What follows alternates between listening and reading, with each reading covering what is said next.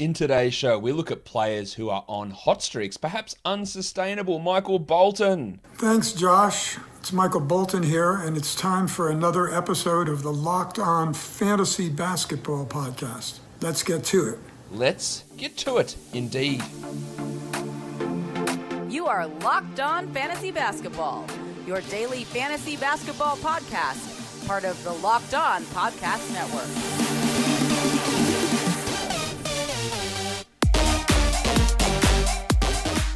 Hello and welcome to the Locked On Fantasy Basketball Podcast, brought to you by Basketball Monster. My name is Josh Lloyd and I am the lead fantasy analyst at basketballmonster.com and at Yahoo Sports Australia. And you can find me on Twitter, as always, at redrock_bball and on Instagram at Locked On Fantasy Basketball. We are a few days away here, of course, from the end of the NBA regular season.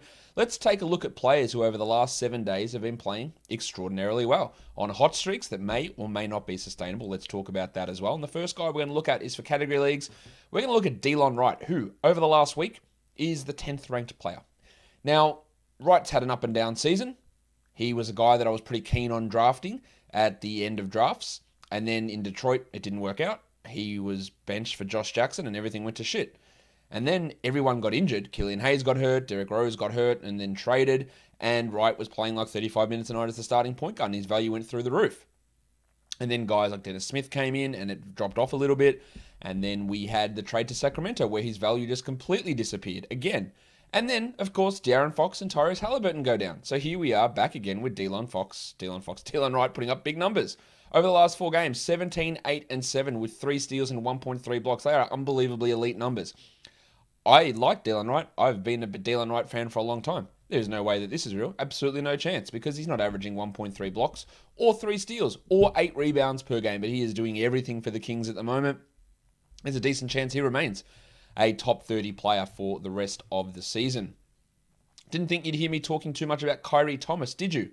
But here we are, the 4th ranked player for the season. 4th on a per game basis. Kyrie in his 3 games has averaged 20 points, 4 rebounds, 3 assists, 2.7 threes, 2.7 steals and a block. He hasn't missed a free throw. He's a perfect 9 of 9 from the line and he's 51% from the field and 36% from 3. Now, there's a lot that's going to change here. The 67% from 2 is going to change. The 2.7 steals are going to change. The 1 block's going to change. The 20 points per game are going to change, but he's been excellent in these games. The thing with Thomas is that he's on a 10-day contract. We don't know if he's going to re-sign there. I imagine he will. But the other thing we don't know is what happens if Sterling Brown, Kevin Porter, Christian Wood, Daniel House is playing, Avery Bradley. What if they all come back? Now, they may not. What if Eric Gordon comes back? David Nwaba, he's not coming back. But there's a whole bunch of uncertainty about what his role is. I think he's absolutely someone that we take a flyer on and we see what's going on. But what he's currently doing is well above any expectations. Because it's not just that he's on a hot streak shooting. This guy shot 29% from the field last year. It's that he's doing it on huge usage, big minutes, and great defensive stats. It's all coming together unbelievably for Kyrie. Write it out. You might get it to write out for the rest of the week. You might not. And he might play 20 minutes the next game and be shithouse like Anthony Lamb or Daquan Jeffries was in the last contest. So beware of that. But hey, he's absolutely on fire. So is Facu, the 18th ranked player over the last week, Facu Campazzo, and 25th over the last 2 weeks. In large part because Dozier, Barton, and Morris and Jamal Murray are all out. But let's look at his last 7 games. 34 minutes, 13, 5, and 6 with 2.4 steals. We've talked about Facu a lot as being a really, really strong assists and steals streamer, and that's literally what he's doing. 2.4 steals, 6.1 assists. Everything else you get on top of that is just a bonus. The free throws, 93% from the line. In fact, he's shooting 92% over his last 30 games from the free throw line. That's excellent. On not huge attempts, but enough to be interesting. But what we're seeing at the moment is as the usage increases and as the minutes increase, the stats are actually increasing in line with that, which is fantastic. Now, Monty Morris does return today. So we don't know, could return today. So we don't exactly know how it's going to look for Facu when Morris is back. But I imagine the minutes stay relatively high, especially for those first few games that Morris returns. And he can keep up a level of this production. Not the whole level of it, but a decent chunk of it as a must-roster 12-team league guy. Let's go back to Houston to speak about KJ Martin, who is the 22nd ranked player over the last week. 41 minutes a night is your absolute red flag. Okay, is that going to stick? Maybe, maybe not. Probably not. Again, it's a lot there with no Christian Wood. And those other players like Avery Bradley, Kevin Porter. Yeah, that all goes into minutes and usage and players pushing up and down positions. Yeah, Martin started some games at centre, at power forward, at small forward. Like, he plays all these positions. So all these different guys being out does have an impact on him. But over the last 4, he's averaging 23 points, almost 4 threes. Now, that is coming on an insane 60%. Obviously, no chance of sticking, but he is hitting 40% of his threes this year, which is a huge, huge wrinkle. 9 boards, 5 assists, 1 steal, and 0.8 blocks. And really, when I looked at Martin, as an option, I go, well, he's going to be a block streamer. That doesn't mean the case. Like, the blocks are fine, but that's not what he's doing. It's hitting a ton of threes. It's scoring a lot. It's rebounding at a high rate and doing it really, really efficiently. His last game was a little bit of a drop-off, just 15-9 with 2 steals and a block, but holy shit, like, if you're still just getting that on a down night, then yeah. But again, so much of it does depend on what happens with Wood and with these other players. But we don't leave him on the waiver wire. We just don't expect him to be the 22nd ranked player shooting 60% from 3 on 41 minutes with 23 points per game. But all that he did, it's fantastic. That makes him, KJ Martin, your Michelob Ultra Player of the Week.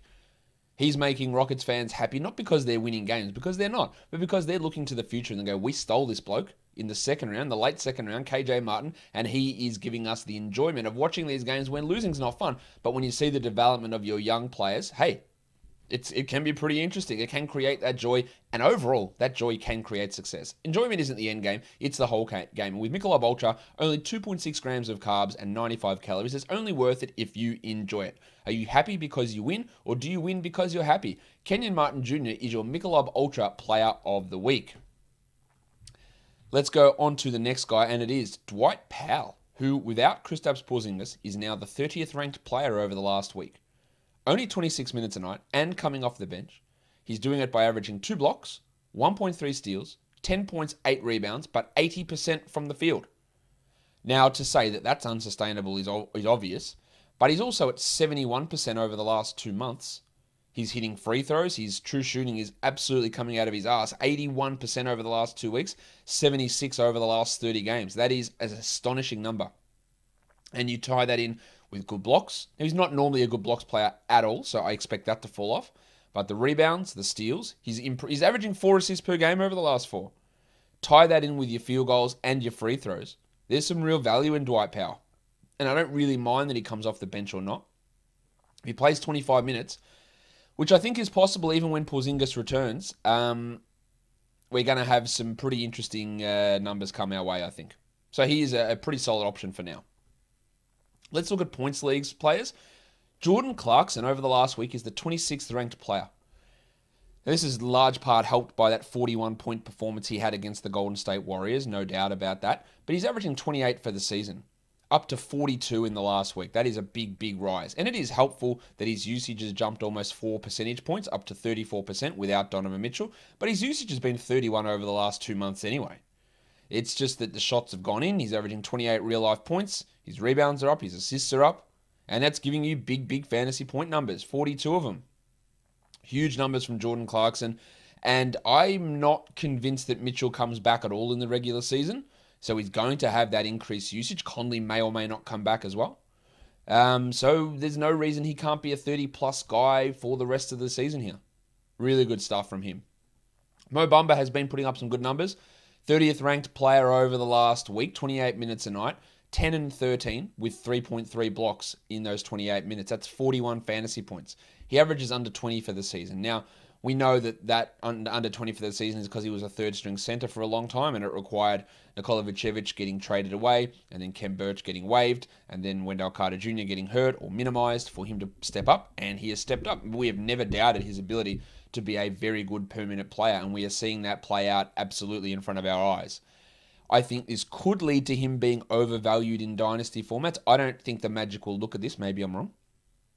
I don't think the Magic will look at this and go, well, I guess Mo Bamba now is our franchise center and he'll play 30 minutes a night from next season on. I do not view this performance that way. It very well could be the case. I just don't think that is. But he is showing that when the minutes are there, He will put up numbers, and there is no doubt about that, and he is doing that pretty comfortably at the moment. From a current Magic player to a former Magician, Evan Fournier averaging 39 over the last week to be the 39th ranked player. 22 points, 5 assists, 5 rebounds, 1 steal in 33 minutes. And with Jaylen Brown out for the season, he can keep it up. He can at least keep up higher than his seasonal average, which is 29 fantasy points per game. I think he can be a 31 to 32 fantasy point per game player for the rest of the season. But his shooting has been astonishingly good in this little stretch. Now, he had some weird runs in Boston. Like, started off, I think, his first 2 games with big shooting and then couldn't hit anything. And then came in and took a larger role with Jalen and then Kemba out and those guys. And the shooting has matched it. So big numbers for Fournier. Even if there is a risk of that not being highly sustainable, the minutes and usage will be, and that's a great thing.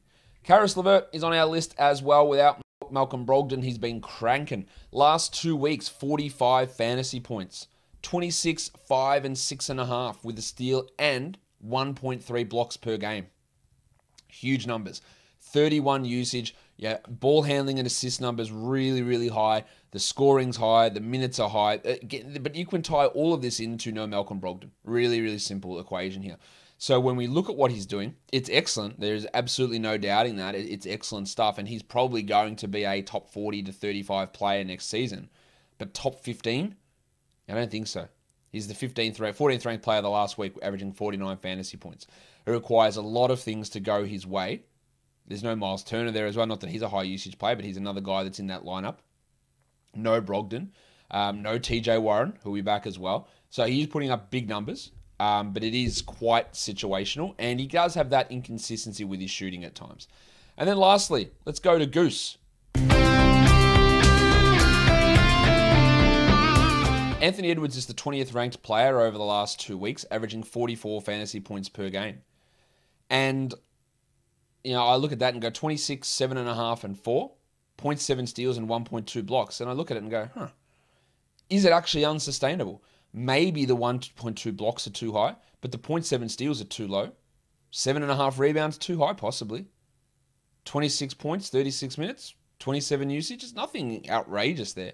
Very interested to see what the Wolves do next year when Malik Beasley is ready to go and how that all fits in, because that's going to be an extra wrinkle. But in a points league, Edwards is a guaranteed top 50 player next year, probably top 40, I would say, with that caveat of how does the Beasley, Russell, Edwards, Towns combination all fit, plus if they happen to keep their draft pick.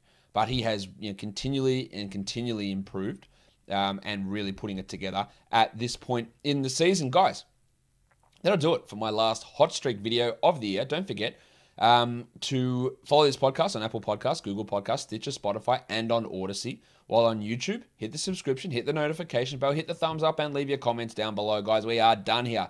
Thank you so much for listening, everyone. See ya.